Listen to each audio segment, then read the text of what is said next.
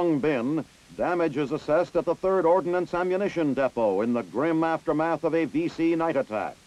An ammunition pad with 6,000 howitzer shells was detonated during the attack, gouging out a crater nearly 200 feet across and almost 30 feet deep. The huge fireball from the blast was visible in Saigon, 22 kilometers away, where buildings were shaken and windows broken.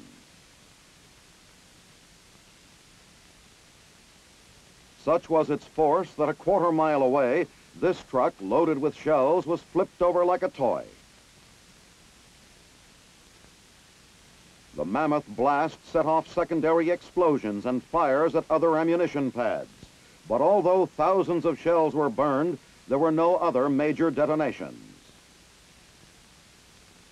The attack, in which 2 men were killed and 9 wounded, began when a patrol in the depot was hit by rifle fire. It was not determined if the big explosion was caused by a mortar shell or a time bomb, but the following day, a crude TNT satchel charge was recovered from another ammunition pad.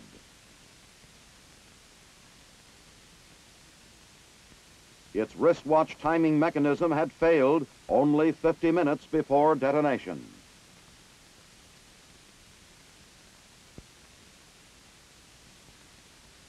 With the shattering explosion still fresh in their minds, salvage crews begin recovery and removal of scores of scattered shells and broken crates, the first step toward bringing the hard-hit depot back to normal.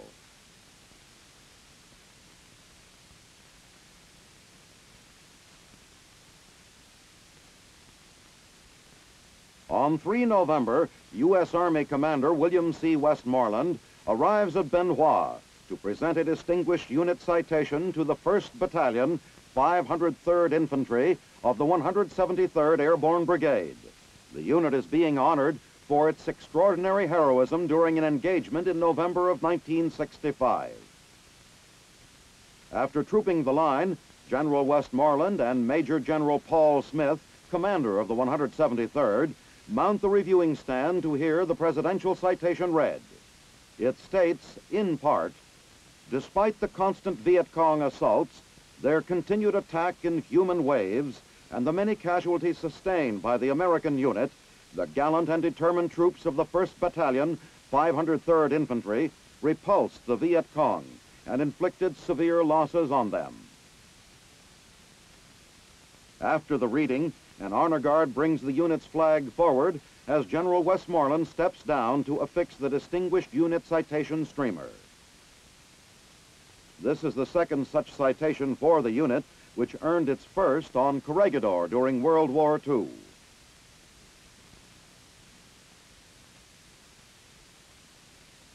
Returning to the stand, General Westmoreland addresses the men.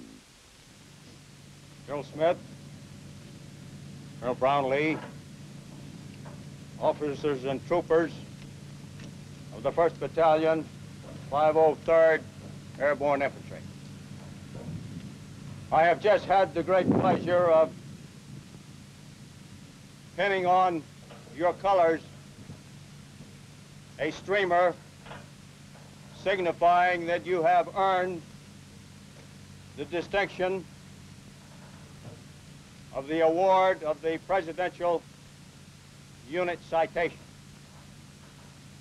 This is the highest unit award that a unit of the Armed Forces of the United States can receive.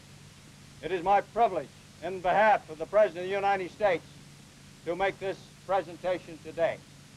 I congratulate you on your past performance and will continue to expect great things of this distinguished organization, the 173rd Airborne Brigade, in the future.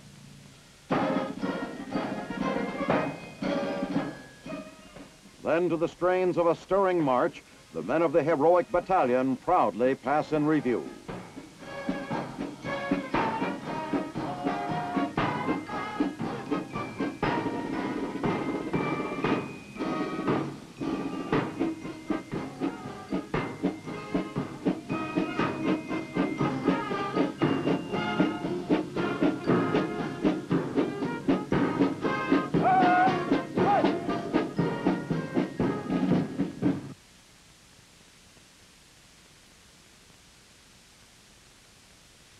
At Nha Trang, units from the Vietnamese and United States Army and the Vietnamese Navy gather in celebration of National Independence Day, November 1st.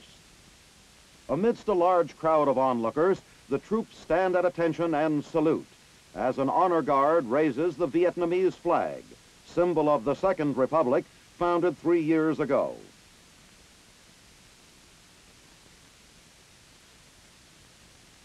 The Con Hoa Province Chief, an airborne troop commander, is on hand to deliver an address expressing the nation's gratitude for United States aid in the struggle to maintain independence. Then, distinguished individuals from both American and Vietnamese units come forward to receive decorations. A high-ranking officer receives the Vietnamese Medal of Honor, second class, from the province chief, as does Master Sergeant Donald Schertz, a MAC-V intelligence advisor.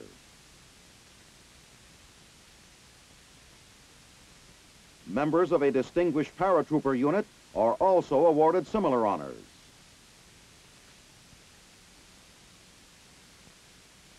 Then the men reassemble to pass in review, climaxing several days of National Day celebrations in the area.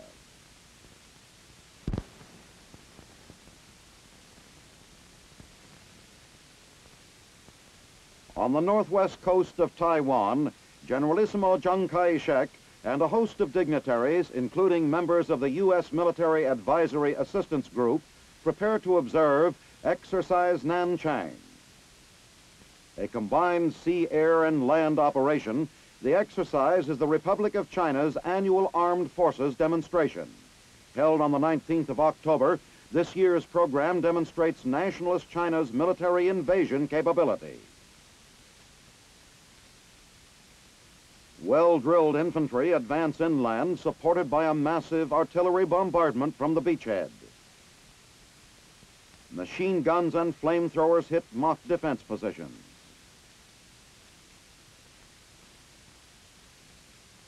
In the frontal attack, concrete tank traps are used for cover by the advancing forces as a naval bombardment supports. The invasion demonstration concludes as crack airborne units cascade behind the secondary defense. Observers agree that the 600,000 some odd military force of Chiang Kai-shek's command is in a high state of preparedness due to constant training. I am Sergeant First Class John E. Garrison, Enlisted Operations Advisor, assigned to the Northern Advisory Team, Training Advisory Division, Army Section MAG. In the background, you have the entrance to the 1st NCO Academy, a portion of the Chinese 1st Field Army.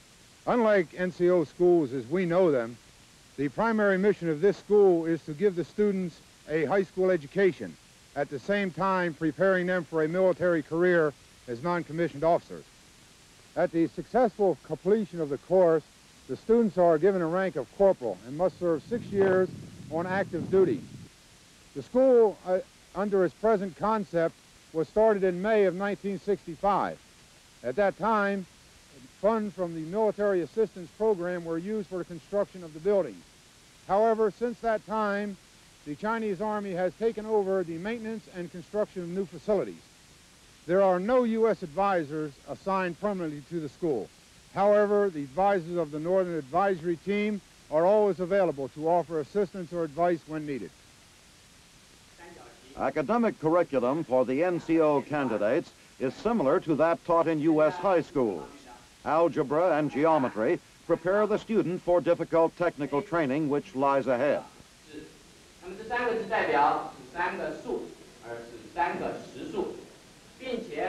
To better understand their American military advisors, the trainees learn to read, write, and speak English. I know what to say. 你要这样讲。我讲 what to say， 你要讲 I know what to say 啊。好，现在开始。What to say? I know what to say. When to come?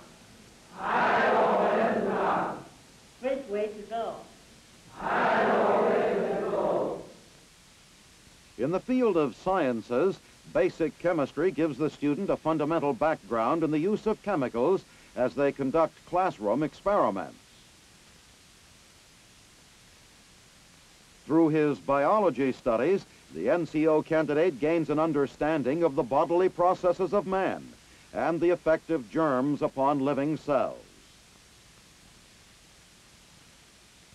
Here at Zhongli, particular stress is given to physical fitness. The wave drill limbers up legs and torsos.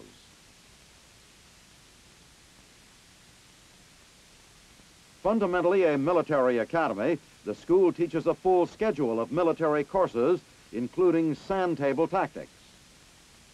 Weaponry classes provide instruction on such automatic weapons as the machine gun, both 30 and 50 caliber. Arms used by the nationalist Chinese are of U.S. manufacture, and American Army advisors direct maintenance. The standard U.S. Army 45 is also the handgun issued to these NCO trainees. Many are expert shots. Mortar drills turn out highly proficient teams with a clear understanding of the weapon's use. At nearby Chang'an is the Republic of China Armored Center and School. Operated by the Chinese 1st Armored Division, the center offers complex courses covering the entire spectrum of the Army's armored vehicles and their communications network. In a class devoted to the study of communications equipment, armor students learn how to operate and perform simple maintenance on several models of American-made military radios. Heart of all student research is the Armor Academy Library. Technical books, manuals, and pamphlets printed in both Chinese and English are to be found here. Constantly growing, the library poses a problem. A new wing has recently been added and still more shelf space is required. Practical application of classroom training is the next step, as eager students are permitted to begin maintenance procedures on armored vehicles and engines of World War II vintage. Tanks and other vehicles are supplied by the United States Army. Elsewhere at the school's Fire Direction Center, trainees learn to plot fire missions for such artillery weapons as the 105mm howitzer mounted on a World War II M7 chassis. However, it is in new condition. In final stages of training, new tank men are put through their paces with their M41 tanks during firing exercises. To the observer, it is clear the U.S. commitment in Army advisors and materiel has not been wasted. Today, the military posture of the Republic of China is a major factor in the affairs of Southeast Asia.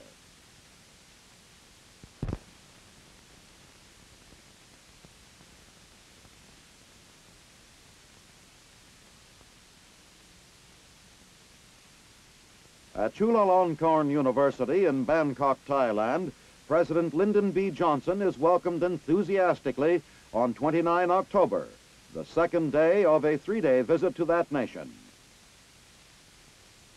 The President enters the university auditorium and dons academic robes to receive an honorary degree of Doctor of Political Science, with King Phumifol Adultjadet among those present. My nation today is bearing a heavy load in the Vietnamese conflict alongside of your nation. The central tragedy of our times is the human and material waste that goes into war. It is my hope and my firm expectation that as soon as Hanoi accepts reality and the war in Vietnam ends, it will be possible to devote substantially greater funds to the relief of all human need in the world, to the enrichment of life. And in that larger effort, we believe that Southeast Asia will have its full share, because we know that you believe, as we do, that we would much prefer to take our material resources and put them in bread for babies than to put them in bullets and bombs. On 30 October at Don Muang Airport, flower girls strew petals in the path of the first U.S. president to visit Thailand and his First Lady as they bid farewell to their hosts. The Royal Thai Air Force Band plays as U.S. Air Force One, glistening in the early morning sunlight, takes off for Kuala Lumpur, Malaysia. 1 hour and 32 minutes later, Air Force One touches down at Kuala Lumpur's International Airport. The Malaysians extend an elaborate welcome to the first United States president to visit their nation and to Mrs. Johnson. Among the dignitaries on hand to greet them are Malaysia's king and queen. An honor guard stands by as the king escorts President Johnson to the dais, followed by the queen and First Lady. The 101-man honor guard is from the Royal Malay Regiment. The United States Chief Executive responds to the warm welcome given to him upon his arrival. You valiantly subdued a communist insurgency in your own nation. And then from the very same room where you once planned battle strategy, you planned the works of peace. You began building a free and prosperous countryside that can relieve the poverty and the apathy upon which communism so often thrives. Your achievement in this respect, I believe, has the greatest significance for our struggle in Vietnam today. You have shown that military action can stop communist aggression, and that while the aggression is being stopped, and even more strongly when it is stopped, the peace as well as the war can be won. Your example offers us hope for the future. It is a great pleasure to be here and to see firsthand. And Ms. Johnson and I look forward with great pleasure to our stay with you. Thank you very much. That night, a glittering state banquet is held at Parliament House in honor of the president. One highlight is a colorful Malaysian ballet performance.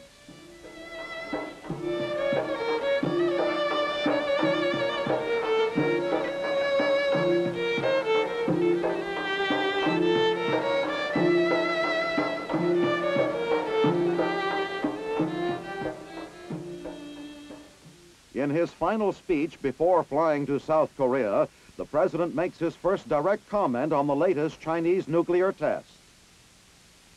While I have been in Asia, the communist Chinese have exploded another nuclear weapon, which they state was attached to a missile.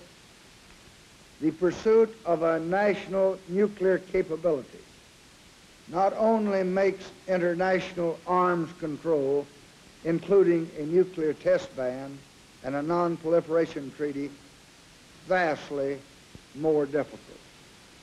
It also invites danger to China itself.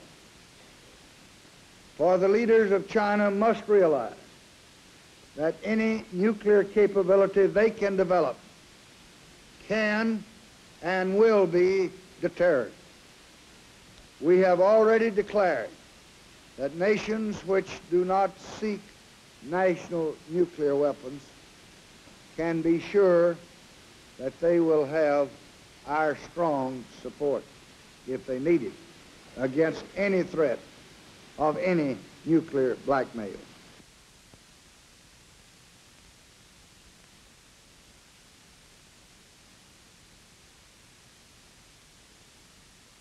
Activities of a U.S. mobile training team within Bolivia are varied and wide. The mission of the three-man team from 8th Special Forces Group Airborne, stationed at Fort Gulick Canal Zone, is to give general training to male and female nurses working at the Bolivian Military Hospital in La Paz. The team supervises a 6-week training course, including both classroom and practical work in the hospital. The director and Captain Joseph Marr pause for a look at some of the outpatients. Captain Marr and his team are honored in a formal ceremony held on the grounds of the hospital. The occasion is attended by Bolivian and American notables, along with hospital personnel. It reflects a measure of the appreciation and wholehearted cooperation on the part of the Bolivian government, as expressed by the Bolivian Minister of Defense. At the School of the Army in Cochabamba, another mobile training team under Major Patsy A. Milantoni teaches a course in counterinsurgency. The 26 students, all graduates of the Bolivian General Staff School, welcomed the course in Interior Defense and Development, as they prefer to call it. Although members of the team conduct most of the instruction, guest speakers are frequently included in the program. Enrollment is limited to only the most deserving career officers. At graduation ceremonies, Major Milantoni delivers an address to the class and attending notables, which include General Guzman, the Minister of National Defense, and Colonel Kenneth Masek, Chief of the U.S. Army Mission to Bolivia. Major Milantoni then presents diplomas to the graduates. Concrete evidence of the excellent rapport established between the mobile training team and students with a common goal. Santa Cruz is the setting for another activity of the mobile training team. The HOG project has been built under the supervision of MTT. On hand for the dedication are officers from the U.S. Army Mission and officials from the Agency for International Development, along with members of the MTT. A commemorating plaque is unveiled by Colonel Lawrence Horace, Chief, Military Group. Following the dedication, the officials take a tour of the farm. The project, started in April 1965, will provide more than 1,000 fat hogs per year. Yet another activity of MTT is an interest in Bolivia's Boys Town, located near La Paz. On one of the frequent visits, team leader Captain Marr accompanies Major C.A. Wiskowski, medical advisor of the U.S. Army Mission to Bolivia. These boys are waiting for medical treatment. Captain Marr is present on his off-duty time to learn and to offer any assistance possible. Scrapes and cut fingers are common among active youngsters, and it doesn't hurt a bit. Major Wiskowski does the honors in distributing bars of soap to the boys. Their brief but very welcome visit concluded, Major Wiskowski and Captain Marr take their leave. Adios, amigos. Come again soon.